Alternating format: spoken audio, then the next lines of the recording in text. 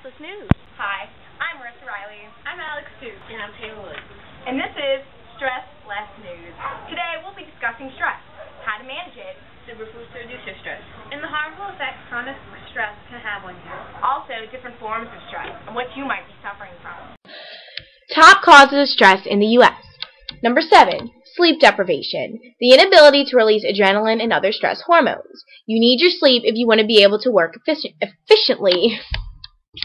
The sixth one's media overload, such as television, radio, internet, email, social networking sites like Facebook or Instagram. We all love them, but we can't always do them.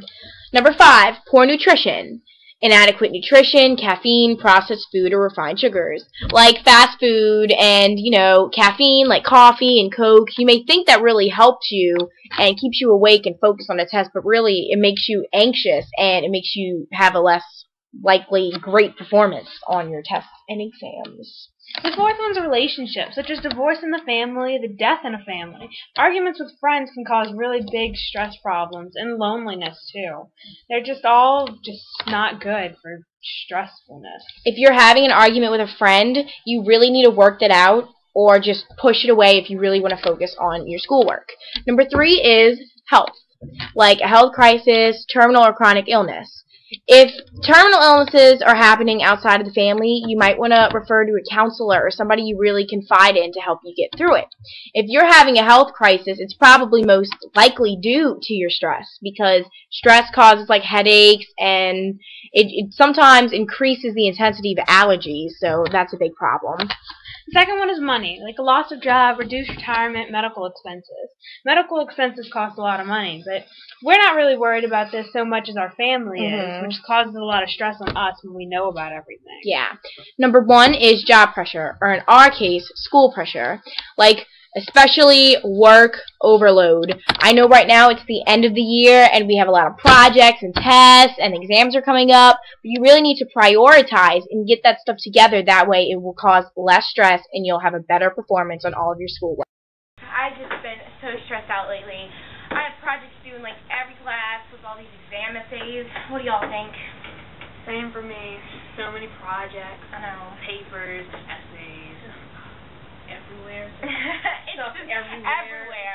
And it's been really hard to, deal with it. But did you know that there's different types of stress? There's acute stress. Acute stress is the body's instant response to any situation that seems demanding or dangerous. Your stress level depends on how intense the stress is, how long it lasts, and how you cope with the situation. But chronic stress, that's the big boy. It's caused by stressful situations or events that last over a long period of time. This could include having a difficult job or dealing with a chronic disease. Oh, it's just, stress is everywhere. So, what type of things really, cause stress? We know, projects and everything, but, what else? Many things can cause stress. Your health, if you have an illness or you get headaches or anything. Emotional problems like depression or anything like that. Your relationships with friends or boyfriends or family members. Major life changes such as dealing with a death or anything really. Stress within your family like money problems or sibling problems or anything. Yeah. Your surroundings can even cause stress because if you're just stressed out at home, it's not going to help you with school. Especially if your house is messy like mine, because I cannot study when house is just big mess, but hey, that's just me. So, Taylor, how can stress affect your body? It can mess with your heart, high blood pressure, affect your muscles and stuff. It is. It's really bad. It is. Mess up your lungs. It cause asthma. You can get acne. Oh God, yeah. Have that real bad at the moment. Oh, it's not that bad. More acne probably causes more stress. Yeah. It's just it's like an everlasting process until all the stress is gone. Yeah. I notice myself get headaches a lot when I get stressed out.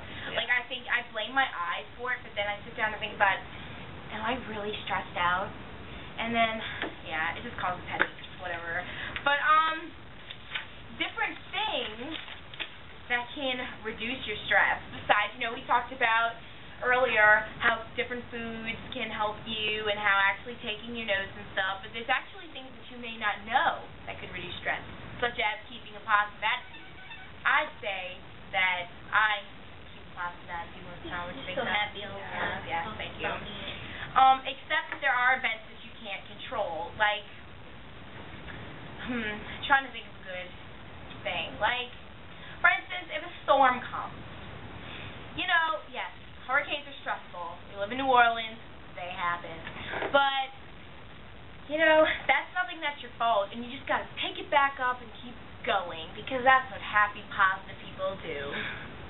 Be assertive instead of aggressive.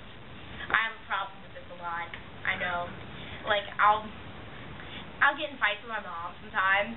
Like, be like, Mom, yes. Like, I'm stressed out, and I just take it out on her because I'm so freaking out. But really, it's better to just be assertive in a nice way, you know? Just let her know how you feel instead of taking it out. Yeah, so Talk about it instead of yelling it. Learn and practice relaxation techniques. Yoga. Now, I know nobody can get up and just go to a random yoga class happening in like a forest somewhere sometime. The forest. Yeah, forests are tranquil. That's a word. Okay, so, you know, see, look, meditation, yoga, or Tai Chi. No, I'm not